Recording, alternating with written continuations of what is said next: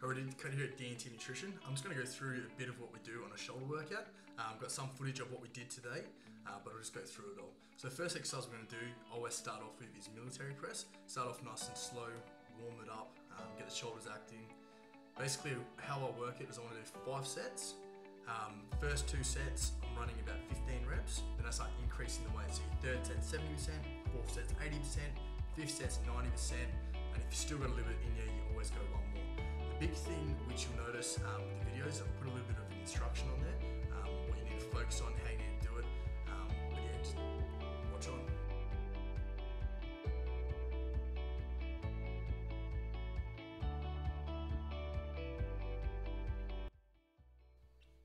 So a major thing you notice when I'm doing my shoulder press is I'm always actually keeping my elbows quite in front. So if I go sideways, keep them here and bring it right down to my chest, and I'm pressing all the way back through.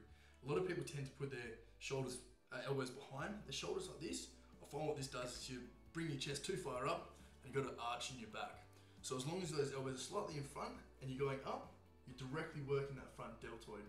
That's where you want to be targeting. Obviously you want to as you come slowly down, you want to power back up. The next thing we're going to go into some ladder raises. What I find is after working the front delt, you're kind of working mid delt as well. Go into ladder raises, kind of pre-fatigue them. Again, always do 5 sets. Always go 15 reps minimum when I'm doing lateral raises. The reason I do this is because I don't like to overload the weight on my delts. Both delts I've actually had bursitis in, and I found both times was due to lifting too heavy, incorrect form. So you'll see a little bit of information on there about how I do them. Keep my elbows forwards, obviously not raising above, just bring it nice and side on. Basically just like that, quick and easy. But yeah, you'll see this in the video anyway.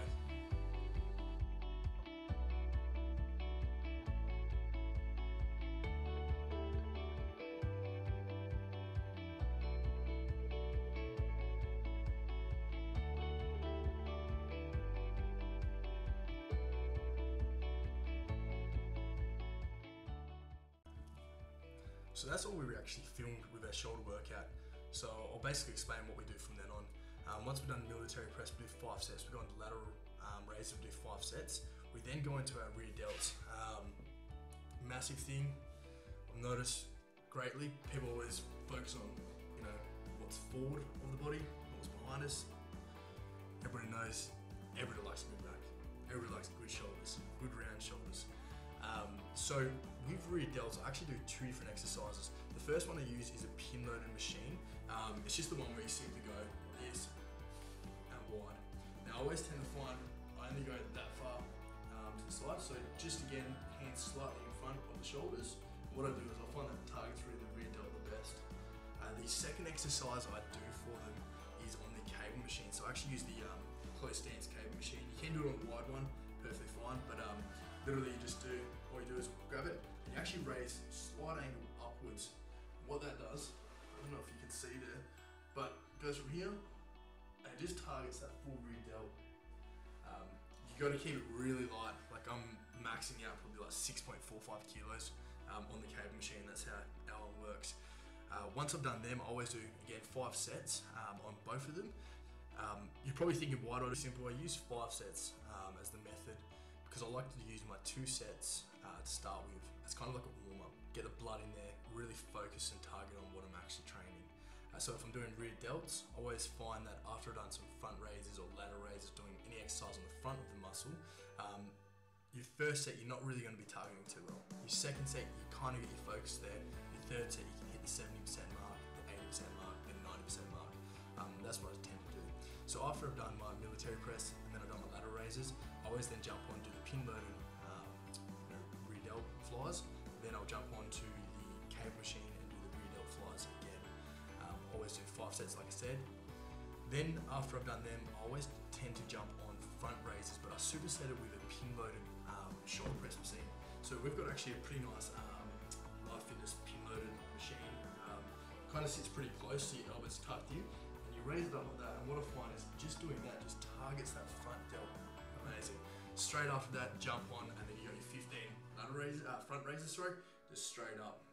Nice and simple. I always tend to find that I always go to hand, shoulder height. Any further up than that, I always find I feel like a little tingle or a little ligament or pinch in in my shoulder, so definitely don't recommend it. That's just what I believe. Once I've done them, I'll then go on to what we call upright rows. Two things on upright rows which I have discovered. Now, this could be controversial. Everybody says a different thing, a different opinion. A lot of people, I'm going to stand up for this one. A lot of people hold close and they come up like this. Now, the two things I notice when I do close is my bicep. And again, when I get here and come up that little bit more, I'm extending my shoulder past the point of no return, what I call it. If I go wide, lock it down like this and bring it up, I bring it just there. And again, remember how I was saying about the lateral raises, how you want to keep that elbow just under the shoulder? You seem to target it just that perfect amount. So wide, just like that. Now, you can tend to go a little bit heavier when you're doing this, which I like to do. Bit more heavier, bit more, focus on the delts or shoulders. Recommend doing 5 sets, and they're kind of the finisher for shoulders. Everybody does either like a chest, tricep, back, bicep kind of system. I always do shoulders and biceps. I find once you've done the upright rows, you've already targeted the bicep, you've already got kind of a bit of a burn, bit of a pump on. So I always just finish off. The way I finish off my shoulder exercises is actually jumping on a preacher curl. So I like to use the plate loaded preacher curl. Don't get me wrong, barbell's perfectly fine. But the plate loaded seems to target really good. You can kind of concentrate it on a lot more. I don't overload it. I try and go for 20 reps, so it's kind of not like a working set or a hypertrophy training. It's more endurance, I guess. But what it does, it kind of just burns it out at the end. Pre-fatigues it completed. Do probably 5 sets of that, maybe 6 sets if I'm feeling good.